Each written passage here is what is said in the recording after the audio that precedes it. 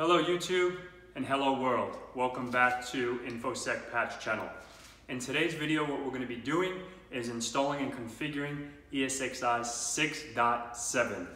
If you guys aren't aware what 6.7 VMware is, it's a Type 1 hypervisor, bare metal install. You would install this on a server, on VMware Workstation like we're going to be doing today. That's pretty much what it is. It's a very awesome, probably the best hypervisor out there. VMware is massive. So without further ado, let's get started. It's going to be a fun little video.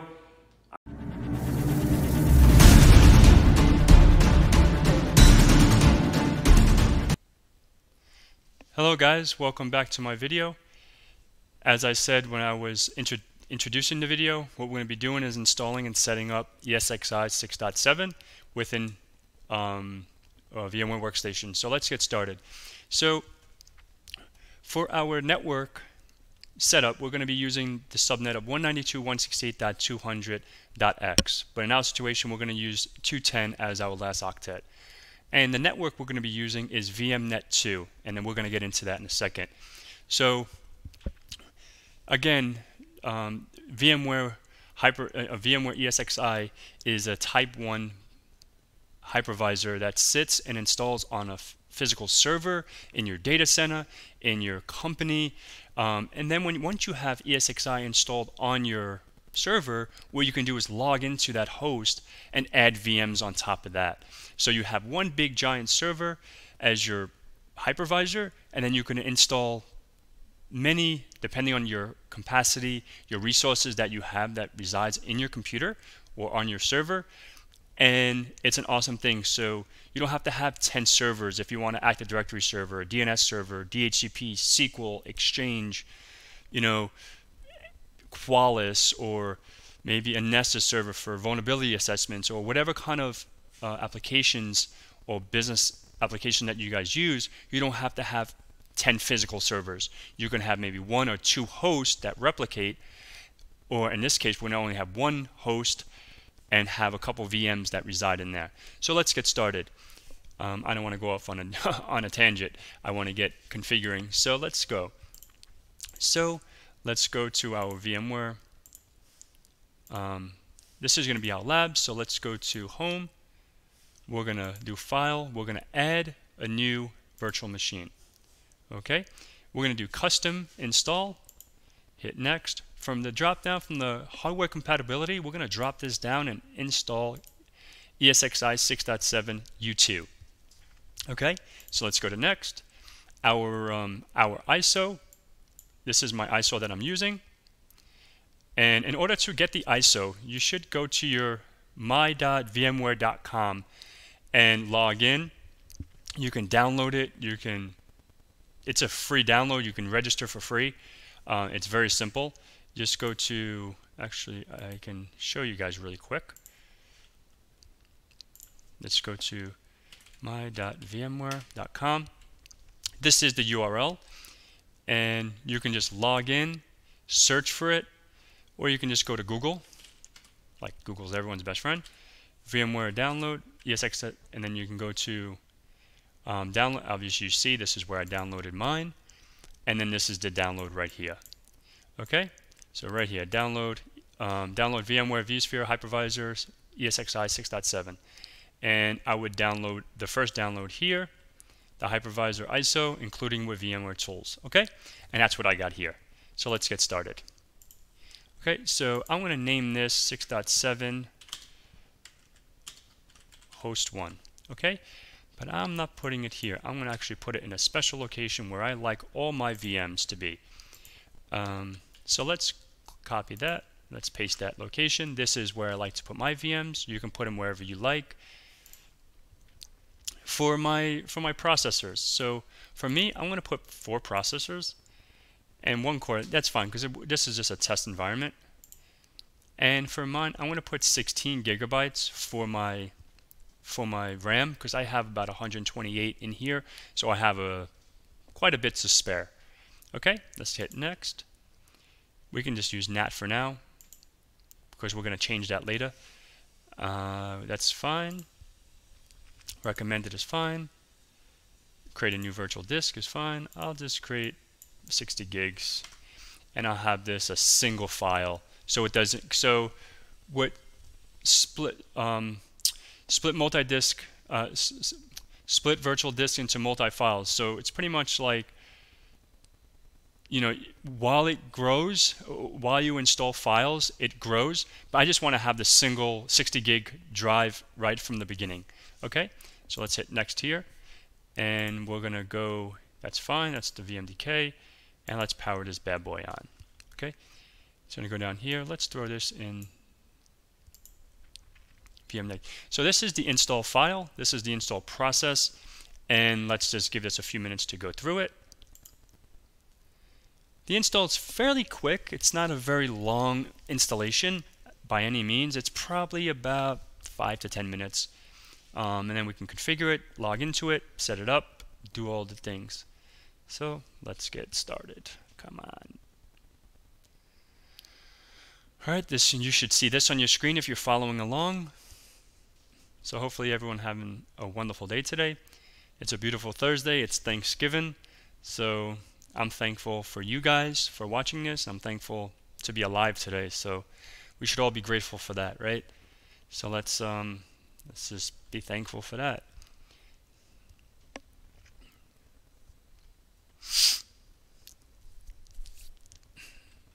All right, so this is going to take a few minutes.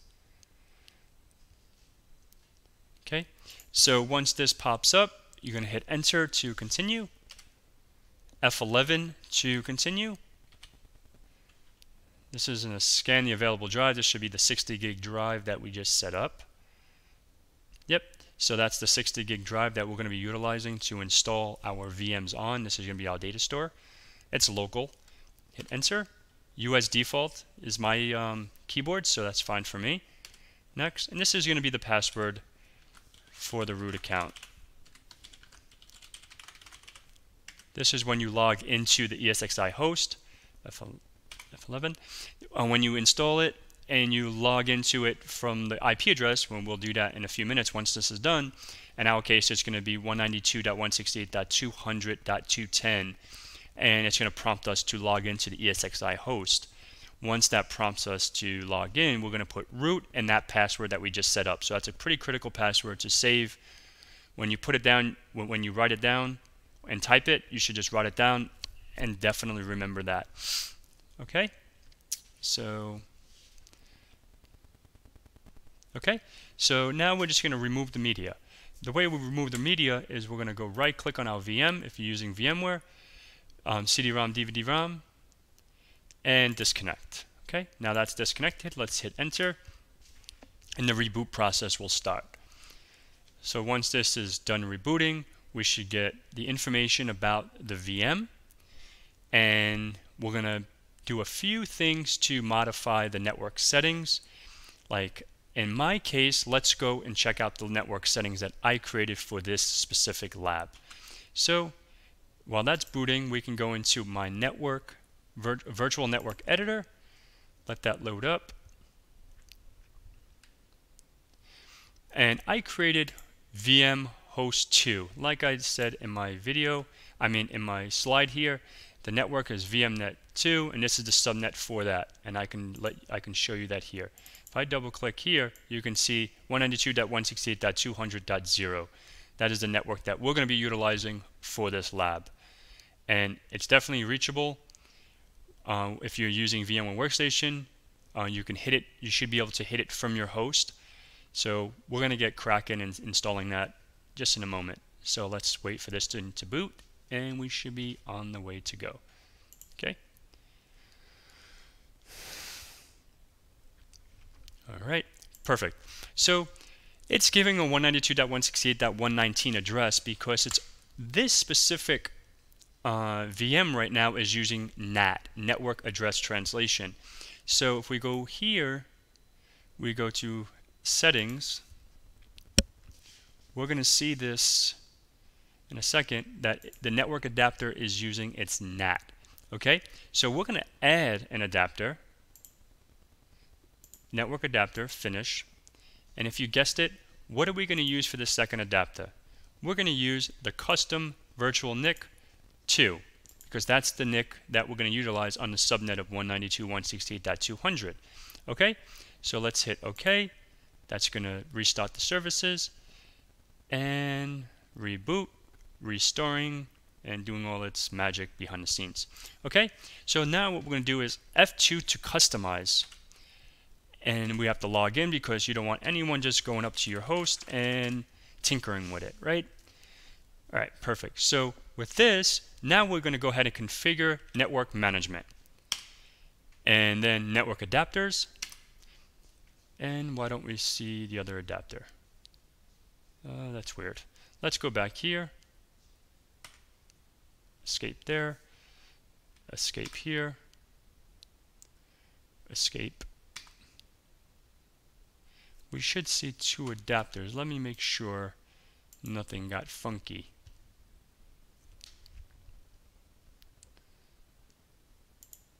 Yeah, it's there. Unless it's just taking a minute. You know what? Let's just reboot this bad boy real quick, just to make sure this changes take effect. Okay. All right, that's fine. F11. We're just going to reboot it because we should see is two network interfaces now. We should have the NATed one, which we're going to disable for now, and then we should have VMnet 2, which is going to be on the network of 192.168.200.x, but we're going to assign 210 to the host. Okay, so let's give that a second. I'm not sure why it didn't populate, but it's technology. It has its mind of its own. So let's give it a second.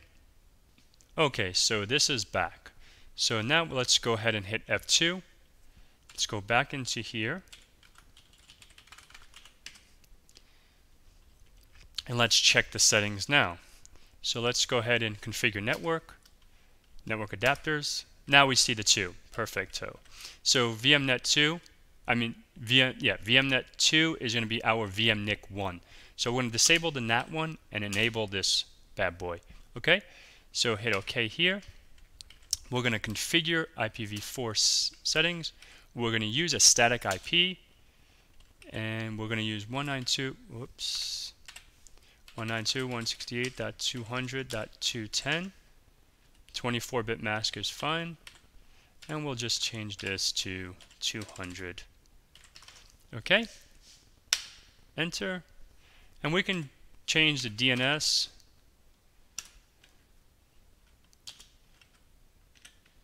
to 200 just because you want to have it all in the same network, and our host would be ESXi 1. Okay, enter. Let's escape that to exit. Yes, we want to apply these changes,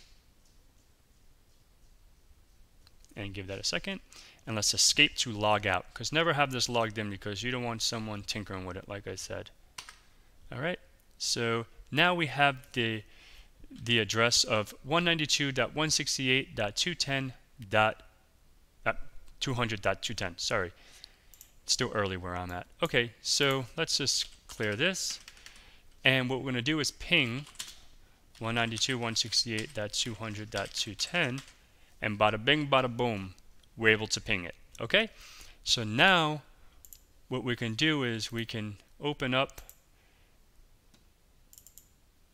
and go to 192.168.200.210, and this you should get, obviously we don't have a certificate installed, so that's fine for now because this is a lab, and this is the login. Okay, so with this we can hit root because that's the username, and this is the fancy password that we created during setup.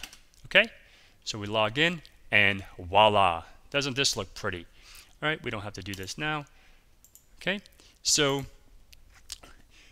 initially when you install it and download it, you'll have a 60-day evaluation. When you download it, you should get a key to install with this product. I do have it, but I'm not going to install it right now. I just wanted to get you guys up and running on ESXi 6.7. Okay, so in this case, I'll show you how to do one thing before we go. So in our data store, at least the way I set up my ESXi hosts and environments, for all my ISOs, if I want Windows Server 2019, 2016, 2012, Linux operating, Red Hat, any kind of systems I want, I normally create an ISO folder in my data store and upload all my images into my data store, so when I install a VM, I can just browse to my data store and it's right there. So let's get to it and I'll show you how to do that. All right, so let's database browser. So let's create a new directory in here and we'll name it ISO. Okay, create it. Okay, so in here we'll upload an image that I have, I think, in my downloads. Elementary. So for example, Elementary OS is a Linux distro. We're going to install that in a next video. So this is pretty much how you would do it. And I'll upload one more. I'll upload 2019 or 16, whatever I hit first on my Windows servers. Okay, so let's go ahead and that's fine. Let's do those two. So we had 2019 server and Elementary OS. Okay, so let that do its thing and we'll upload those files. Once they're uploaded, they should come here, and then when we install the operating system, it'll be very easy to do that, and we'll get to that in the next video. Okay, now it's complete. So that is pretty much the full process of uploading images, configuring ESXi on a VMware Workstation environment, but this goes with if you have a physical server or if you have Blade servers, however you guys want to install it. It's the same process. Just have that ISO, load it up, reboot your server, boot it up, and install it. It's very straightforward. So hopefully this been helpful, and please like, subscribe, show your friends and family these videos. If you have any requests, anything that you would like to see in the future, let me know, and I'm more than happy to get this done. I'm enjoying this journey because I don't get to do these every day. So to me, it's just fun, exciting. I learn as I go, and I'm loving this journey. And I thank you guys for truly supporting me. Appreciate it. Thank you so much. And today is Thanksgiving, so happy Thanksgiving to the world.